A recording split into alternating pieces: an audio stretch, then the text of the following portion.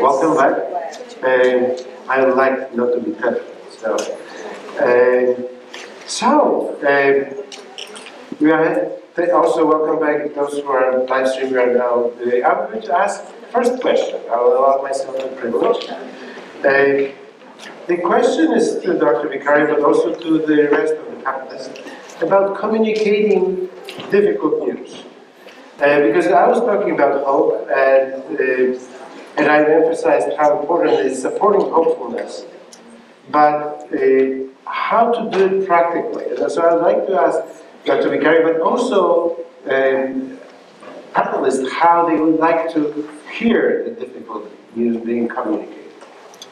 Yeah, that's a great question, and I mean, we all learn over the years how to get better at it.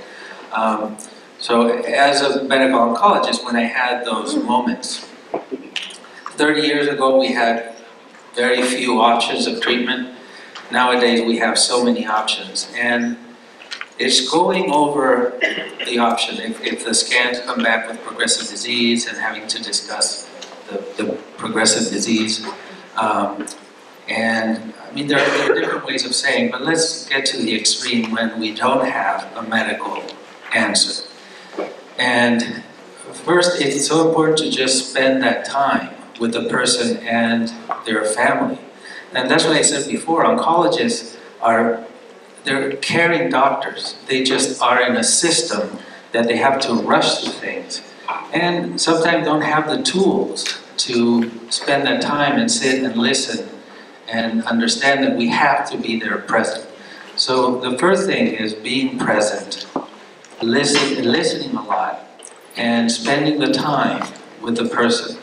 And the way to phrase it, if we have progressive disease, well, someone is on the last medical course that we have available is and no clinical trial. Let's just get to the point where we exhausted all the medical answers. And the few things I say, I'm just going to say just a few, is medicine limitations are not your limitations. People have inner healing forces, inner healing powers, where cancer cells can turn around. We talk about the different things that I discussed in integrative oncology, things that people can do. In the meantime, getting them support with the palliative care team, and if necessary, talking about hospice, as hospice is not about giving up. Hospice is a treatment modality. People live longer when they're on hospice because of the support they receive. So as you said, Dr. Wirga, is really talking about the truth and also everything that surrounds the truth, which is what are all the things available, palliative care, hospice, and if someone is not ready to even talk about that, is spending the time of talking about supporting the symptoms that may occur, but also spending that time to connect with those inner healing powers. And talking about resources and books and courses and YouTube videos that they can watch and tune in to that ability of the body to heal, connect, have our immune system take care of parts of the cancer cells. And so it's always giving a menu of options, being realistic in a whole sense.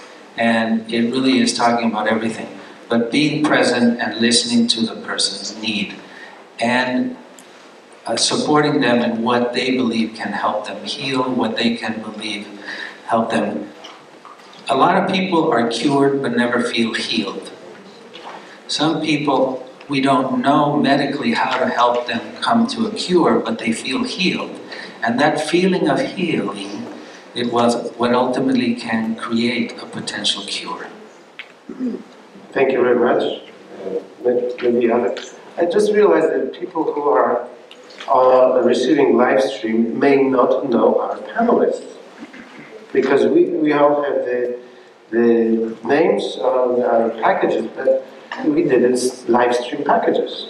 So maybe let's introduce ourselves. So we'll ask first, this side of the panel, introduce yourselves, please. Hello, my name is Lynda DeWitt. Good morning, Patricia Wu. Linda Johnson. And Dikla Benzeevi. So this is our patients panel, and this is our professional panel. So Dr. Vicario already met. Hello everyone, my name is Katelyn. I'm here from Project Interfood and I'm a dietitian. It's really nice to meet you and thank you for being here. Hello, my name is Tami Hans and I am a yoga teacher at Todd Cancer Center. And I'm Jennifer Sibley. I am a physical therapist, lymphedema specialist here at the Todd Cancer Center. Yeah, and when I was giving Dr. Vicario a tour last night at Todd Cancer Center, we ran into usually checking out the equipment. So she was exercising on our equipment. Okay, maybe you could be so kind and tell us how you think is best, what are your experiences receiving difficult information? Hi, this is Dikla. Do you hear me okay? No. So maybe here, I will give you this part. Can you hear me now? Yes. Excellent. Hello.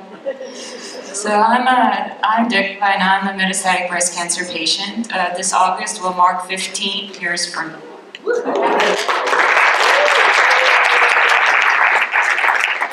To say this journey has been easy would be a falsehood. To say it has its ups and downs, good times and bad times, that is the truth. And I've been on a variety of therapies, switching every 1.5 to 2 years. So receiving difficult news, I've had that many times going on, and currently as well. I'm not sure the best approach. I think a patient approach,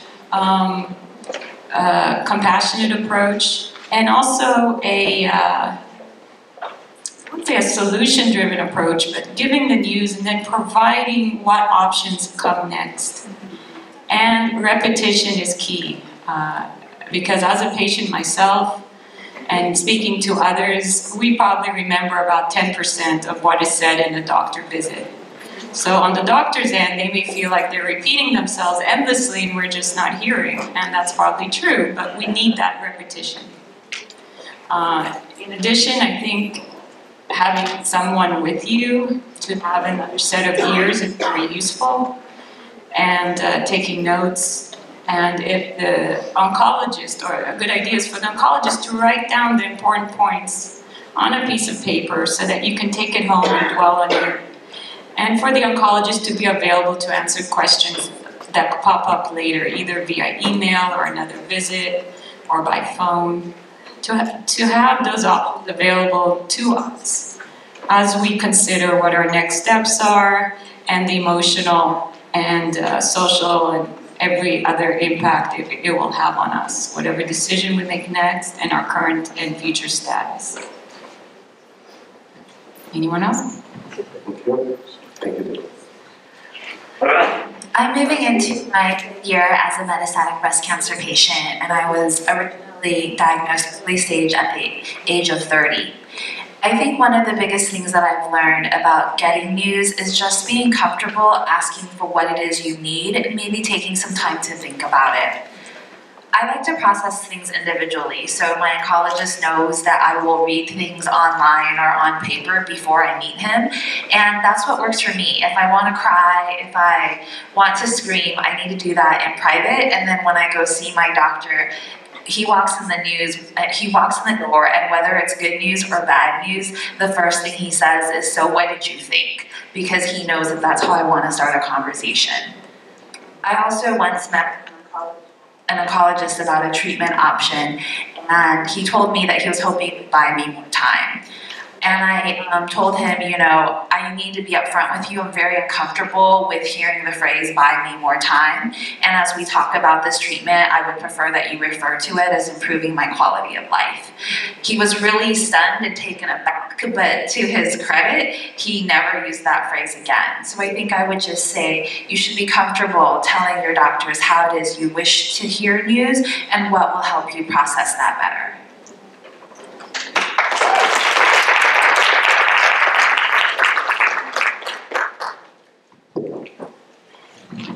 I don't have a lot to add to that, but I was diagnosed May 2002 with metastatic breast cancer, and it'll be 15 years next month, and I'm still here. I do agree that you have to be somewhat proactive in your treatment. You have to ask questions, you have to continue to get the answers and keep asking questions till you get the answers, but it doesn't always have to come from you. You can have an advocate, you can have a buddy who can ask those questions, a mentor who's been down that, because a lot of times, especially when you're first starting out, you don't even know what to ask. You don't understand half the questions or half the words that just fell out of your doctor's mouth, or you've obsessed about one issue. So my best advice is when you're going to doctors and there's new stuff, pull out your phone and say, can I record you? Because you're not going to get all of it. And most of the times they will do it. My first oncologist 15 years ago recorded everything he said to me and gave me the cassette, which we don't have anymore. But pull out your phone and record it, and then you can go back and listen, and then you'll have questions you can find out on your own through lots of Googling, not late at night, and don't obsess about it, but then you will have informed questions to ask your doctor the next time you see it, so. And so from what we recommend in our patients, definitely it's everything that I would support what you're saying. We recommend that yes, recording is very important. Having someone with you is very important. But also it's important that when you go for your follow-up question, it is good to email your doctor your questions ahead of time. So they will have time to reflect on your questions. And also we recommend second or third opinions. If you are diagnosed with a metastatic, significant change in your health status, period, we recommend the second and third opinion. That is also important. And regarding Googling, it is a wonderful tool. However, even respectable websites are not written in a way to support hopefulness. So what we recommend is that you have a person who really is a hub of all information. And they are going, if people are emailing you, they will be the ones who are going to be receiving that information.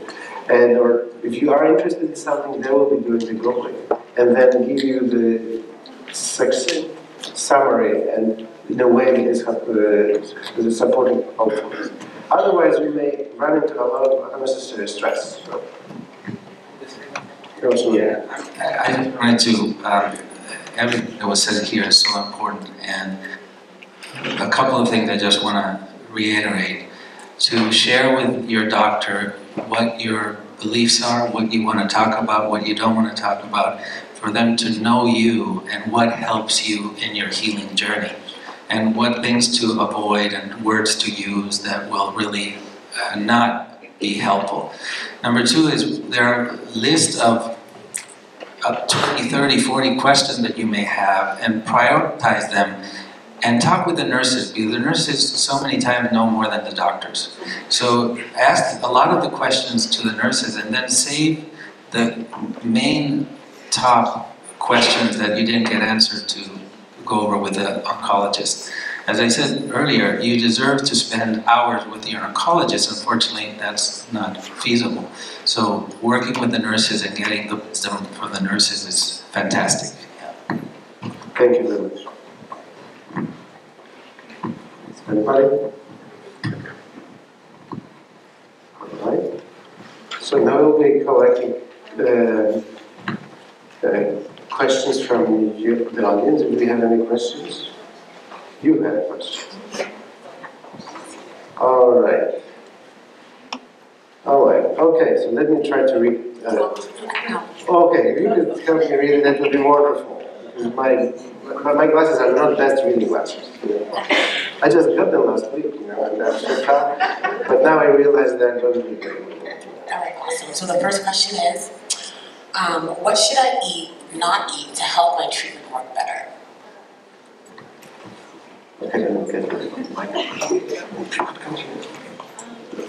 I would say it would depend on where you're at in the stage of your treatment. Because with the treatment there are side effects. There would be nausea, vomiting, mucositis. It would all depend. If you're going through a stage where you are in the process of wanting to maintain your weight, then we're not going to emphasize on you staying away from the hamburgers, the pizza. It's more of what you're able to tolerate. We do emphasize, though, that we want you to practice mindful eating.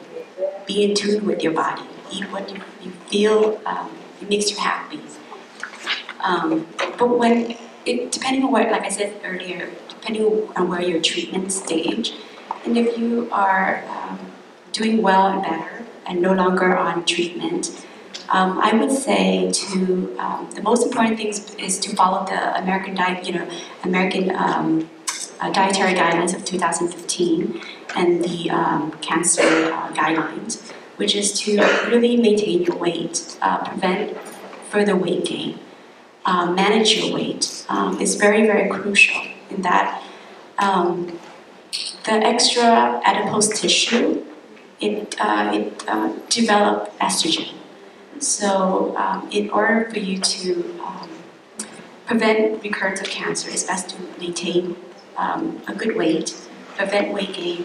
So the guidelines is to adhere to a low-fat diet, a diet that is plant-based, a little bit of protein, not too much unprocessed food, like Dr. Vicario said, not too much of red meat, because there are connections between red meat and colon cancer, and a lot of research out there for plant-based medicine because of the phytochemicals. And I know in past years there's a lot of controversial around soy protein, but soy is very, very healthy. There was a study that was done using genistein, and that was a study done in mice, and they were fed like cups and cups, 58 cups or so of genistein. So that result shows that clients who eat soy, not clients, but mice who had a high intake of soy actually develop breast cancer. But soy is actually it's a weak estrogen, and with the binding receptor is different. There's an alpha receptor and beta receptor, and soy protein binds to the beta receptor. So actually soy is very beneficial. But adhere to low-fat diet, to avoid high-fat food, anything that's fried, plant-based for sure. Stay away from alcohol, limit alcohol intake, and definitely for sure stay away from tobacco smoking. The risk is very high. As far as vitamins, I would say what's shown in large randomized studies and is safe is multivitamin, calcium, vitamin D, folate. Those are safe, for sure we know. But other vitamins, like for example, beta carotene, vitamin A, when it was done in a group of clients or patients or just individuals in the communities who are smoking, they actually have a high risk of lung cancer. So since we don't have much studies on different vitamins that are in humans, we want to go for the natural, the food, the nutrients in the food itself, and not rely on vitamins as much as possible. Thank you.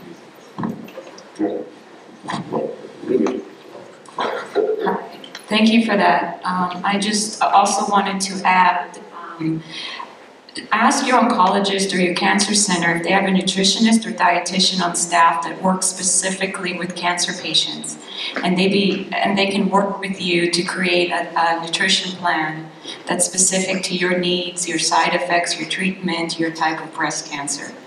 If that doesn't exist, one moment I'll go to my little handy-dandy reference, which is my cell phone.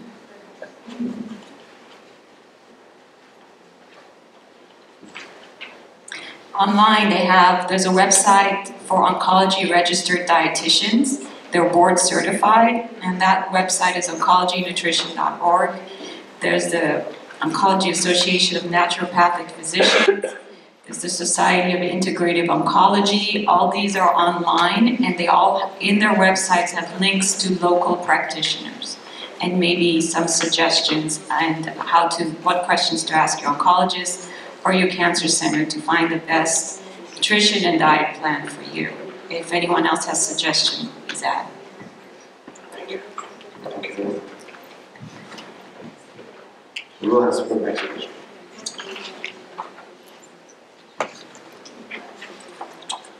Is there any way to get a lazy person interpretation of PET/CT scan, i.e. plain understandable language? Okay, so for a lay person, how to best explain the results of a PET or CT scan?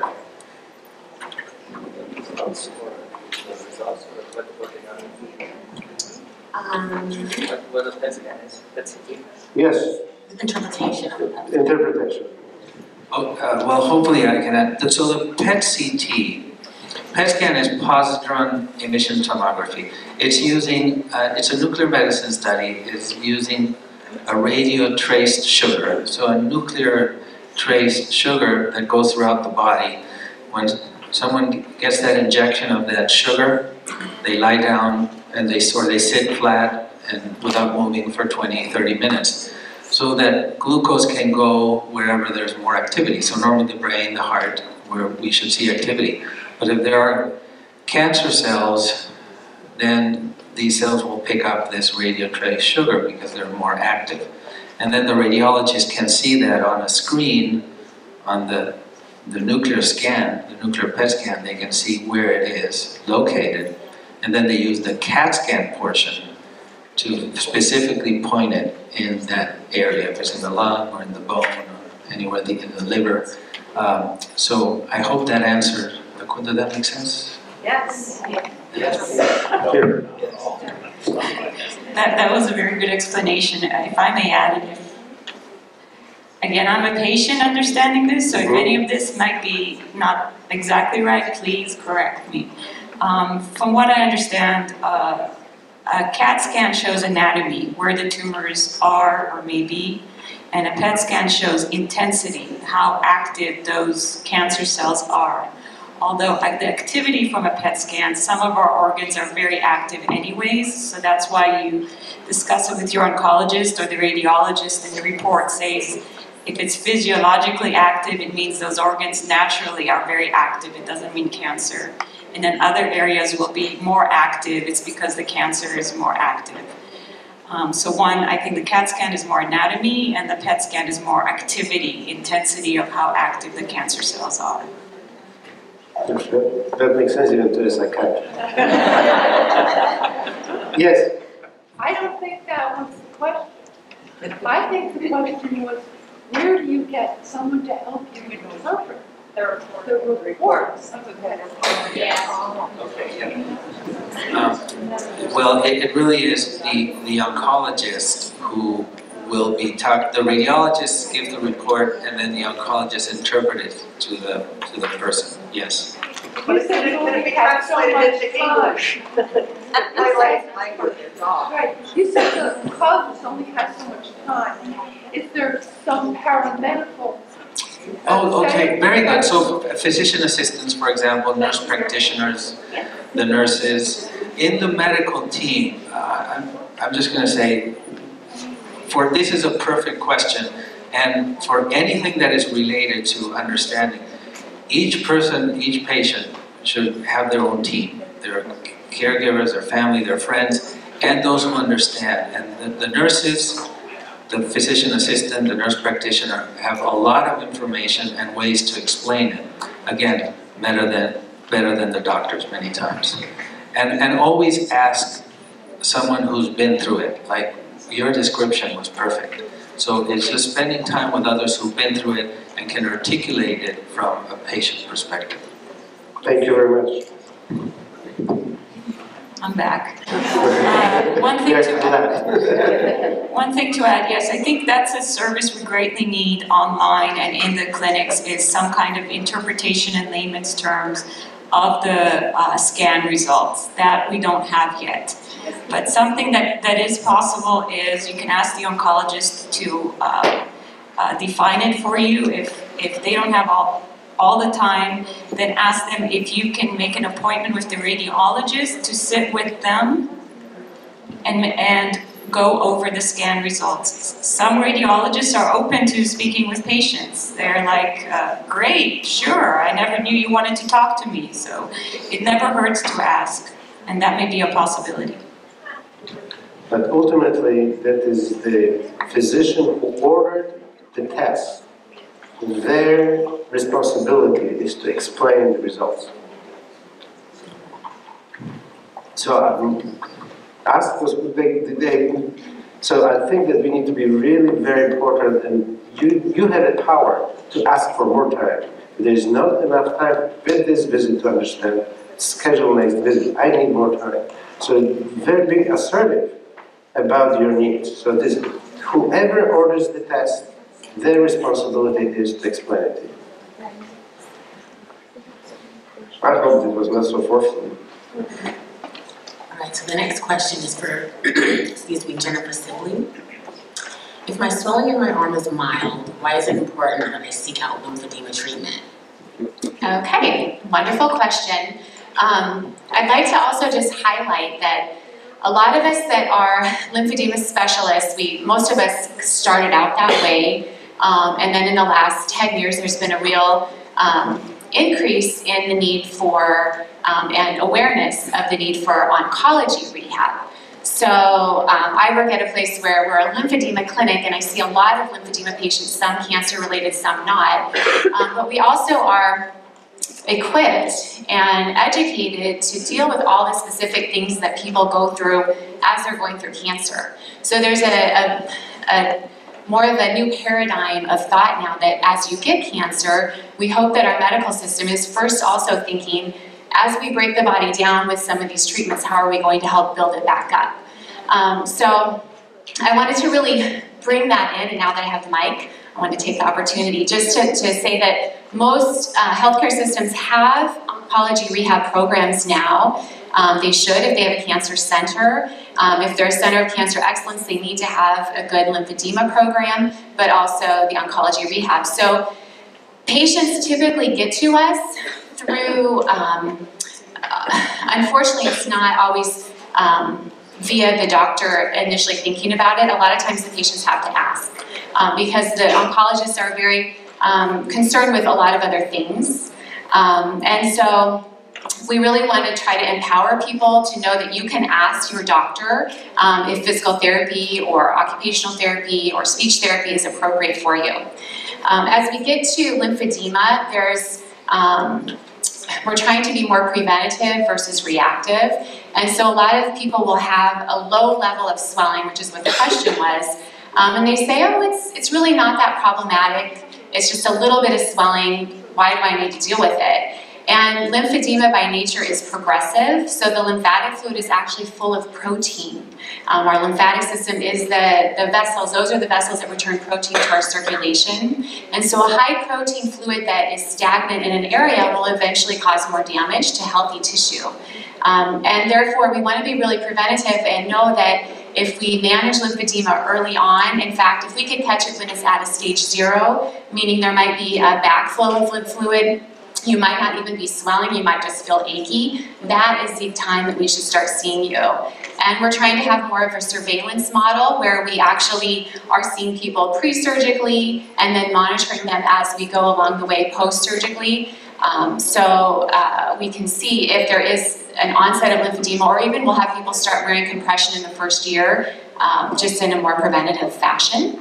So I do a lymphedema lecture here at the Todd Cancer Pavilion every month. It's a free lecture, 5:30, the third Wednesday of every month, and I put some flyers on the tables. And so that's a great opportunity to come and learn like really the specifics about the lymphatic system and then what we do. So thank you. Thank you very much. So the next question is, what type of yoga was specified in the study? What type of yoga was specified in your study that you quoted? Oh, yes. I'll have to go back and look at it. I just can't remember right now the specifics. Because there are different types of yoga, so that's an excellent question. And I'll have to go back to that study, or when we go back to the slide on the video, you can look Journal of Clinical Oncology in the month and the year, and it can answer it. I'm sorry, I just can't recall specifically what type of yoga. But it's usually the gentle yoga that is done with cancer patients, so nothing really intense or with a high temperature. It's just the regular low impact gentle yoga with breathing techniques and gentle movements that are done with cancer patients with cancer. Thank you very much. Exactly. I'm guessing it was probably Hatha yoga, which is the gentlest form of yoga. Could you repeat the name of it? Hatha, H-A-T-H-A. Which is really the most basic, gentlest form of yoga that matches movement with breath. Really, that's all yoga is. It's not about headstands and nose balances, and it's really about matching movement with breath, awareness, and accepting where we are at the moment that we come to our mats. And what I'd really like to say about yoga is, I have yet to see a student come to a class and tell me that they wish they wouldn't have come to yoga today. Nobody ever leaves saying, I wish I wouldn't have done that. They always come and say, I'm so glad I'm here, I feel so much better. And it's for everyone. It doesn't matter if you can sit on the floor, it doesn't matter, you're not going to put your ankle behind your neck, you're just going to breathe and enjoy and connect. So, thanks. Thank you very much. Yes, please mention the class that you have. We do 2 classes at the Todd Cancer Center. We do one on Mondays at 10:30 to 11:30, and we do one on Wednesdays at 10 to 11. They are maxed out at 14, so there's a sign-up system. So you need to sign up usually the week ahead, and Randall Snyder, you can contact her via email or phone number, and she can get you connected to how to sign up. You'll need a doctor's approval, and also you'll sign a waiver to get you registered to start doing the classes. Thank you. Thank you very much. Dr. Wirga? Yes, absolutely. Thank you.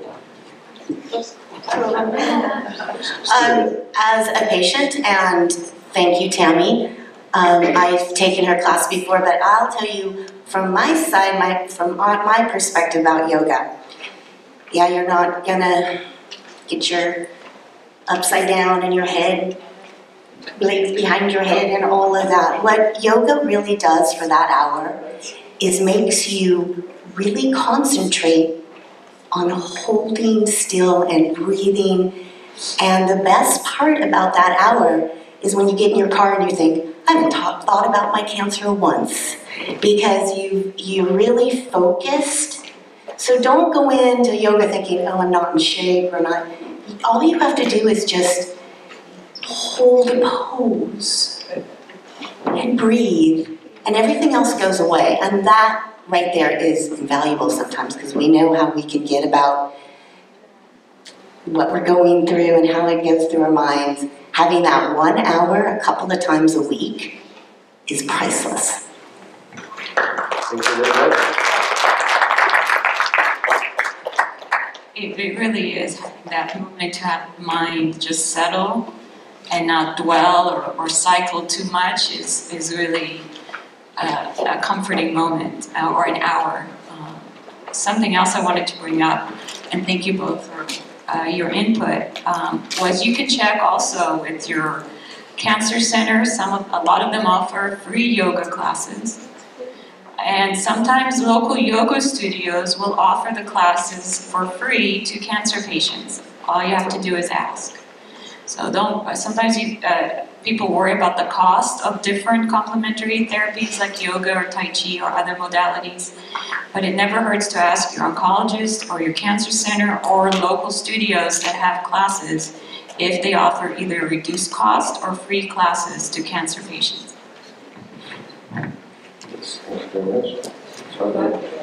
And I also recommend laughter yoga, which is actually a real thing, which is also combining laughter, conditional laughter, laughter that doesn't require anything humorous. Because sometimes there is nothing funny in just learning that you had recurrence, but it may be very helpful to still laugh for health. And so there are laughter yoga classes all over LA County, so strongly recommend it. Dr. Wirga, one of the questions in that big stack is, can you lead us through a laughing exercise? Oh, absolutely, I can lead you into laughing exercise. I teach people how to laugh, and some of you most likely were in my classes. So laughter has a lot of valuable things. So there's huge science behind value of laughter. We call it unconditional laughter because we don't need the precondition of something funny to say.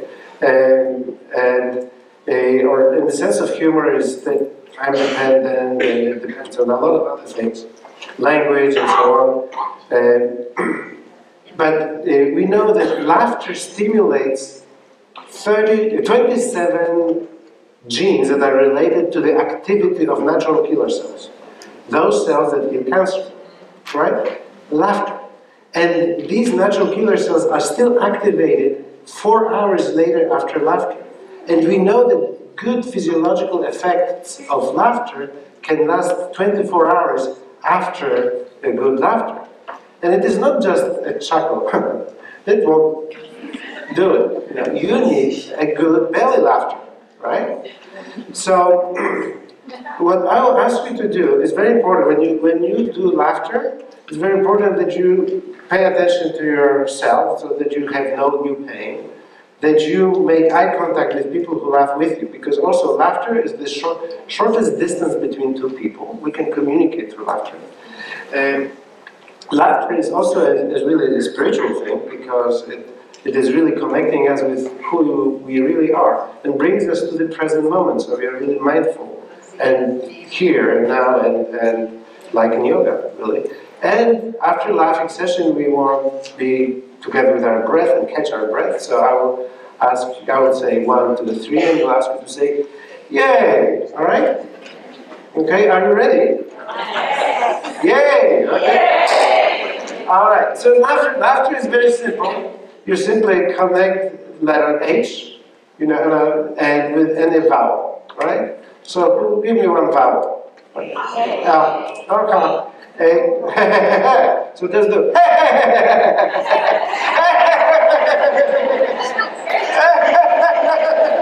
Everybody.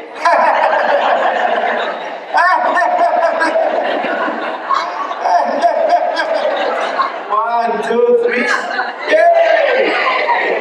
Okay, let me come downstairs to you because I can see who is laughing and who is not.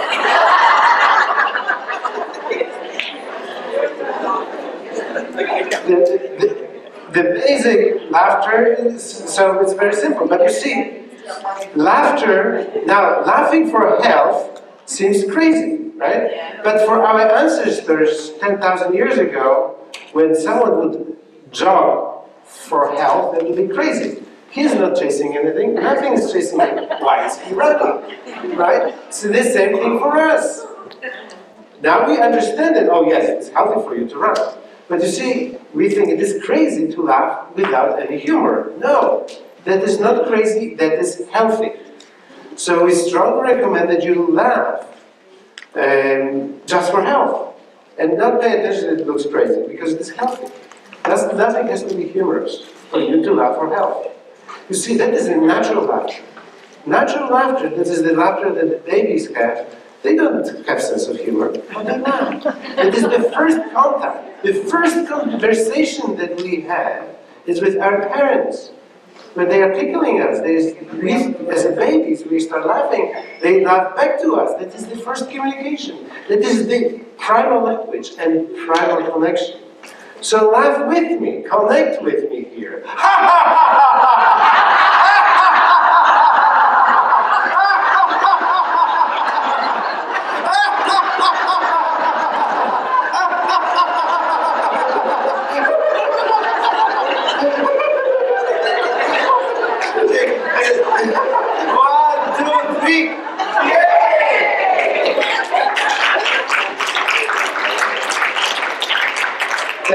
But it is very important laughter that you need to learn if you want to stimulate your natural killer cells.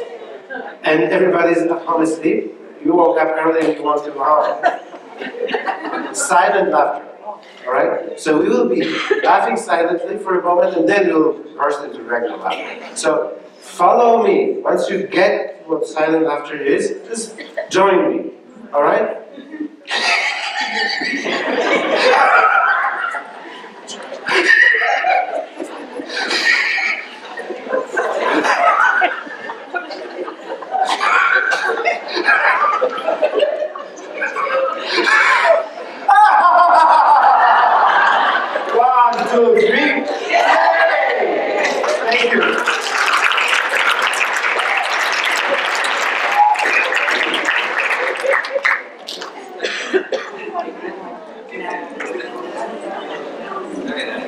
Thank you.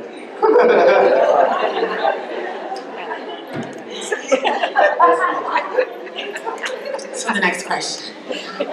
I do not want cancer to become my life and identity. I really want to be a normal person with a life other than a cancer patient. I find that all of the recommendations will just make cancer the center of my life, not just a part of it. How can I find balance?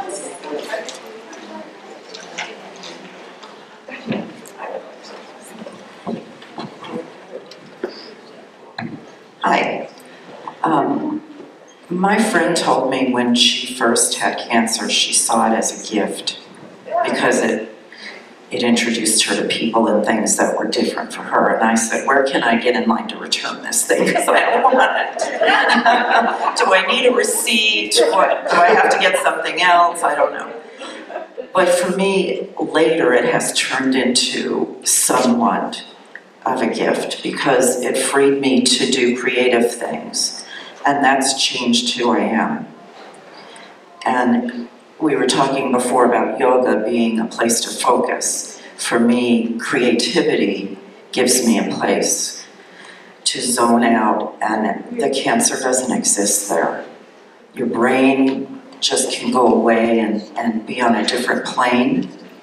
So I recommend that everybody do something that maybe they always wanted to do or they don't have time to do, even if it's just collage. If you cut out pretty pictures out of magazines and spend some time putting them together. If you journal, I do mosaic art, I do other things, and I don't think I ever would have done that before cancer. So find something that makes you feel good and do it whether you have time or not. Make time. It's important. Thank you very much. I think I chose something different, but I would say that all the effects I have are the same as what Lynda just described. I chose to continue to work, and that may sound a little bit surprising at first why I would say that's how I found my balance. I'm an educator. I work with schools in South LA. I work with children.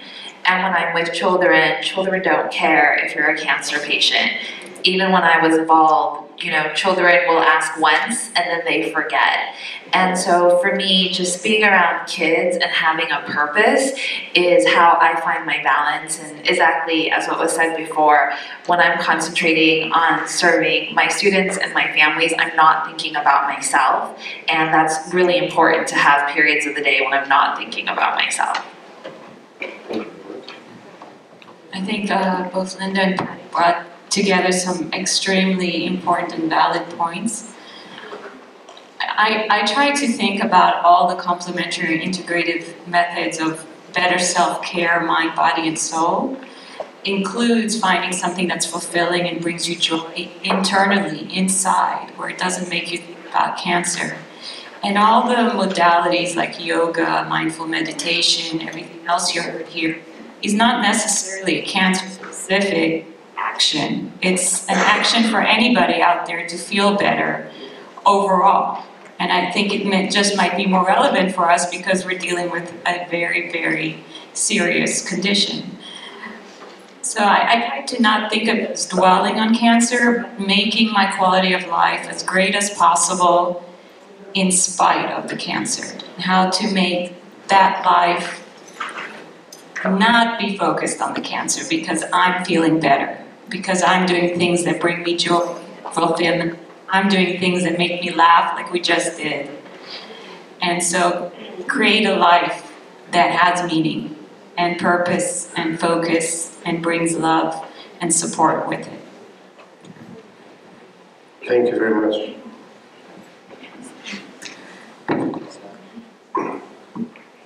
There is not too much to add to those words of wisdom, except that maybe that Carl Simonton said really, because that is everything that you're saying, absolutely in agreement.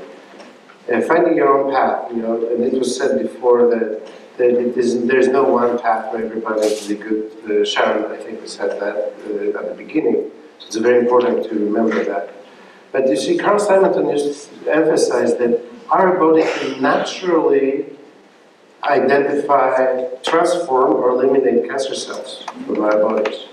So really strengthening this natural process. See, and that is what the father of medicine, Hippocrates, was saying, that it is really our true nature is the process of healing.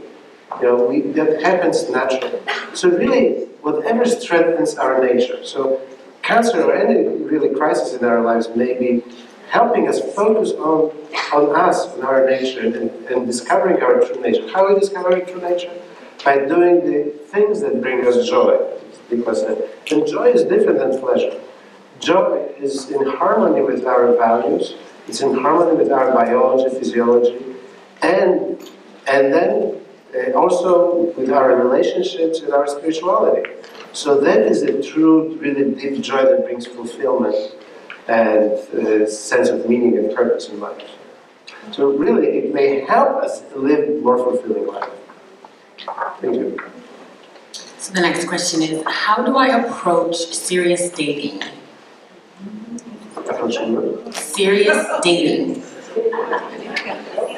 Serious dating, absolutely. Dating.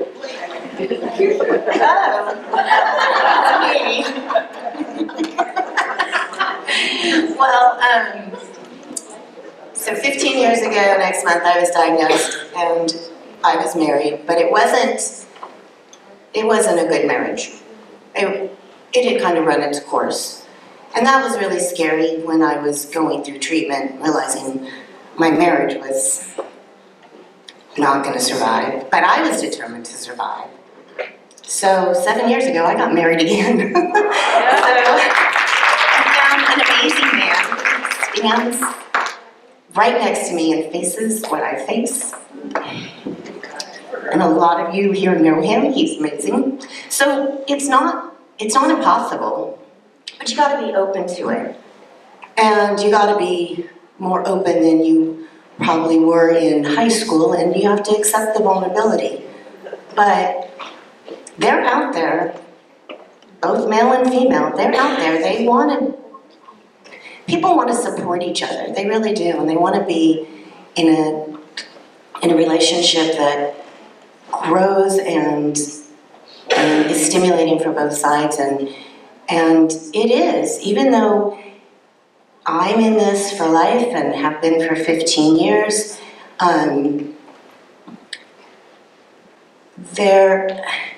it actually opens up so much.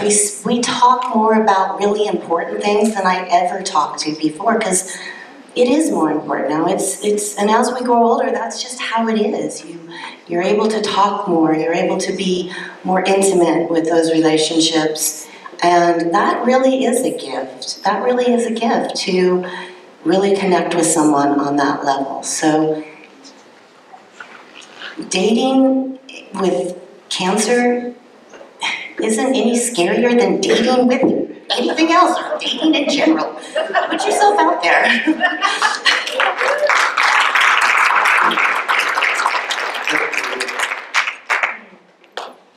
I'm back. So I was diagnosed in my early 30s, and I know there's probably many women out there who were diagnosed and men very young. And so it's the dynamic of dating, I think at any age is probably about the same, but maybe a little harder when your peer group is not familiar with people with a cancer diagnosis. I agree with Lynda, it's being vulnerable, taking chances and going out anyways. There will be disappointment, there will be hurt, but then there is that opportunity for a great relationship. And I have to say, over the years, I've dated and many times, at least tried, and eventually did start dating a very wonderful man who came in right as I started brand new therapy for lung metastases and ovarian suppression, which means chemical menopause. Real plus, huh? So good people do exist, it's just taking the chance and looking for them and having frank discussions. And sometimes the question arises, when do you tell someone about your cancer diagnosis or that you're going to be in treatment for a very long time? Or forever, or who knows. I think it's really up to you. And I remember thinking back that, the first few dates, I didn't really know if I wanted to continue those dates. I'm talking about previous relationships or dating. So you play it by ear. Sometimes you may not want to try that second or third date with that new person, and maybe there's no point in telling them. But it's up to you. You can tell them right off. You can wait. You can do whatever feels comfortable to you. And there is no right or wrong, it's more or less taking that chance and going out there. And I also have to say, sometimes issues that the other person has seem so much more scary than what you're going through. So cancer is not the be-all, end-all of relationships, it's just part of what happens in life to people. And there are good people out there who just accept it as part of life, and you continue and you try to find things that the values and interests you have in common that you can make a life together with.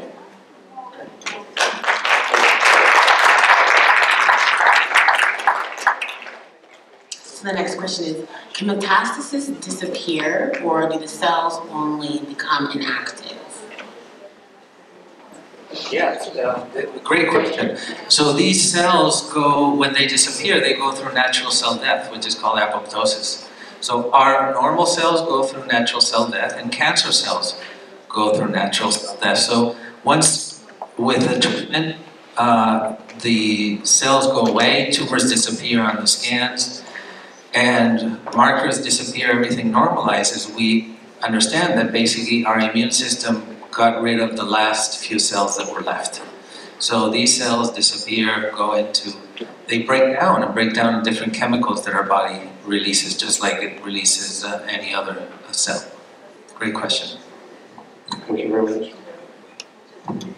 So the next question, how do we find reliable expert professionals in the different integrative medical modalities like exercise, yoga, acupuncture, massage, nutrition, mindful meditation, botanical supplements?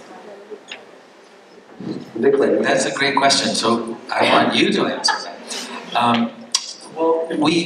I showed some of the website. We mentioned some of the website, Society for Integrative Oncology, looking at that book, Integrative Oncology.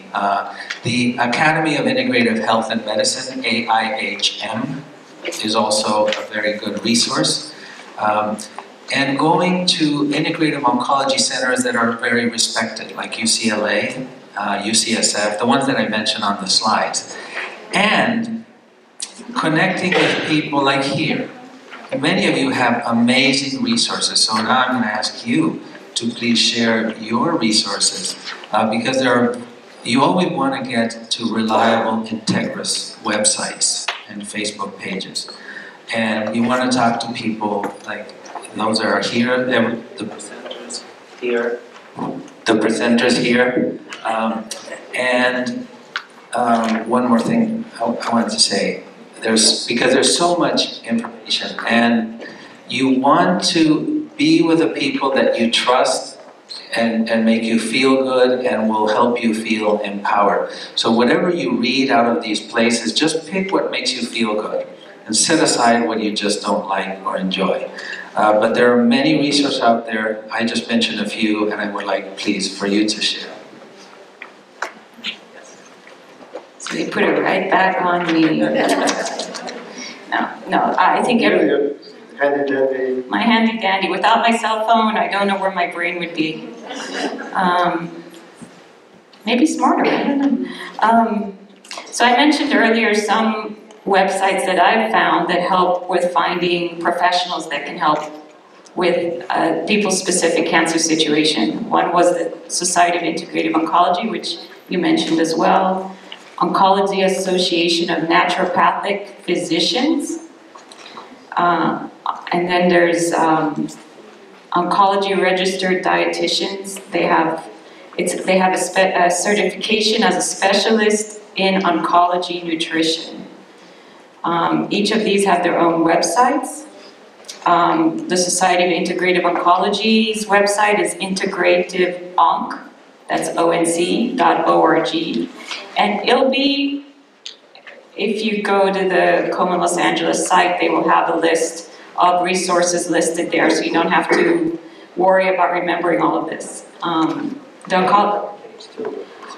So if you're, I've been sharing my resources with the Komen Los Angeles affiliate, and they've listed them as well on their website, and you can access that site directly. It's free and easy to navigate. And if you have any questions from that site, if you can't find something, if what you're looking for is not on the site, feel free to contact the affiliate by email or Facebook or Twitter or by phone and ask them for that resource, and we and they will do our best to find it for you.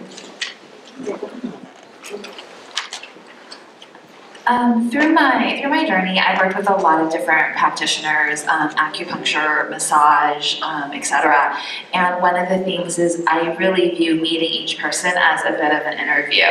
And so I will call ahead and I will ask if the practitioner can make time for a conversation or a phone call before we start any type of treatment or consultation. I will ask them to share with me I'll ask them to share with me if they worked with cancer patients and what that experience has been like. For everyone it's different, but for me, when I've had a practitioner say that they believe that whatever it is they're doing is can cure me of cancer, that actually for me is a bit of a red flag. I'm looking for a practitioner to tell me that they can help me with my side effects or that they can help me mentally, spiritually, etc. But I find that like at the end of that 10 or 15 minute conversation, I know whether or not I want to work with that person. And so really, in addition to all the web resources, really just, ask for that time to get to know that person. Ask them why they're in this field. Ask them why do you want to work with cancer patients.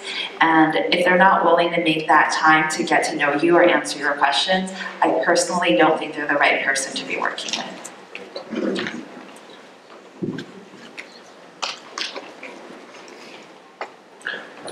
Yes. As far as the exercise, looking for exercise classes, there are different organizations that do have appropriate exercise classes, but I think that we're really lacking in that, and I think that that's an area of growth, and that's an area that I'm hoping to expand. Don't hesitate to at least do physical therapy first if you want to know how to exercise and what's safe. Because again, we can help guide you and build you up. I think a lot of people are scared, they don't know what to do, so they don't do anything. So as you're going through treatments, we can help guide you on what's safe to do. And that goes for years after treatments are over. So there's a lot of things that continue to persist with people with chemotherapy-induced neuropathy, and some of the other joint issues that you'll have with estrogen inhibitors.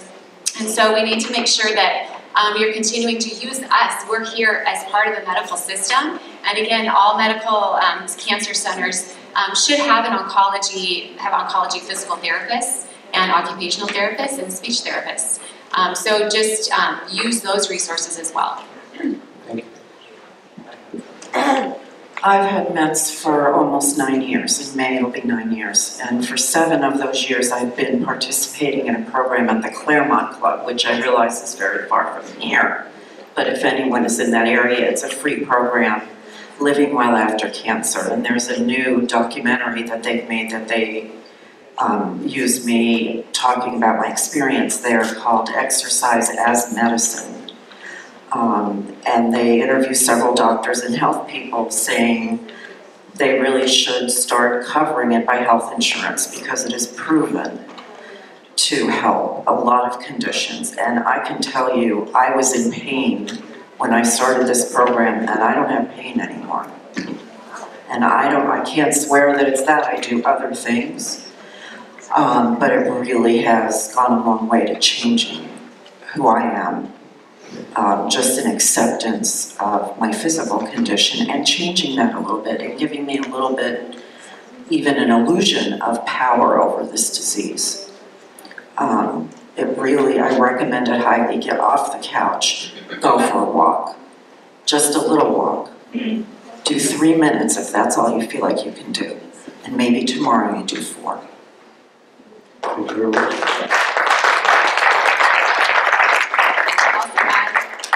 That exercise is proven to help with cancer-related fatigue. So it almost doesn't seem like that should be the answer, but it actually is, and there's a lot of research showing that. So if you're struggling with fatigue, you might need to get into some kind of guided exercise program. No, they're not. We have more questions. We have more questions. Okay. You want to know? I mean, no. Okay. Yes, go ahead, Lynda. You have the last word. Oh, really? You're not going to like my last word. You may shoot me down. No. I wanted to talk a little bit about medical cannabis.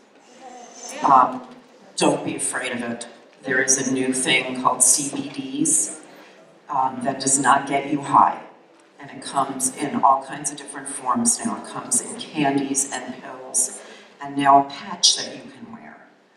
You don't get high from it, but it does have anti-inflammatory properties, and it's supposed to just give you a feeling of well-being. It also comes in a vape, which does not require any matches or anything like that. I don't recommend smoking for us, obviously, but there's a lot of other ways. Don't be afraid of it. You cannot get a prescription from your regular doctor. You have to go to a special doctor and you get a form called a recommendation. And then you go to a dispensary to buy it. And if anybody wants more information, I am Lynda the Plant Lady @gmail.com. So email me and I'll help you. I was going to ask you the question because I was listening all the last hour to see if you were going to say something. I want to thank all of these panelists for their time, for their passion about the subject. I want to thank Dr. Wirga for leading us in a laughing